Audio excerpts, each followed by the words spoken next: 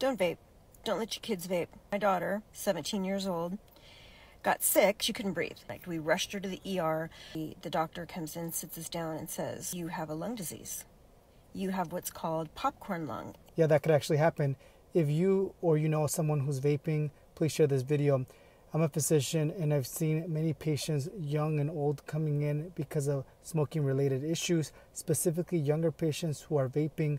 They think that vaping is less harmful than smoking, and there's certain aspects to that that are true, but in general, if you continue vaping, you could cause something called a pneumothorax or a collapsed lung. Contain different chemicals that you inhale, and these microscopic chemicals cause inflammation to the small airways, causing something called popcorn lung, also known as bronchiolitis obliterans. This is typically something that could predispose someone to severe lung infections as well as a collapsed lung, in which they have to go to the hospital and get a chest tube to be able to get rid of this condition. If you're currently vaping, do everything you can to stop vaping. And yes, I do understand that vaping is a better alternative to smoking cigarettes, but long term, it's still not a better alternative than to stop. So please try your best to stop. So in general, my recommendation is to not inhale anything except for air, because anything else will have chemicals that could cause damage to your small airways as well as lungs, causing irreversible scarring and potentially inflammation that leads to infection.